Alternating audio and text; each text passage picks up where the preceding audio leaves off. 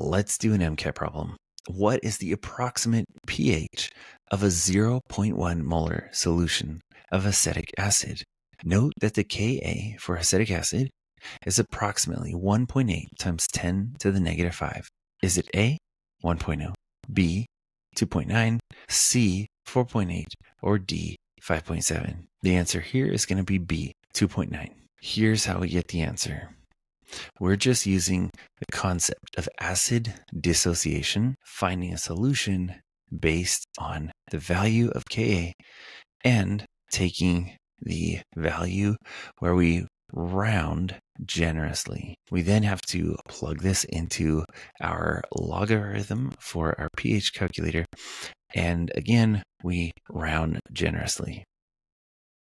Remember, on the MCAT, numbers are never, ever going to be really closely spaced together so that you can perform the calculations with very generous rounding. Now, the other thing that you could do to super shortcut this problem is to basically just remember that a very weak acid is going to have a acidic pH, but that is typically going to be in the weak acid range.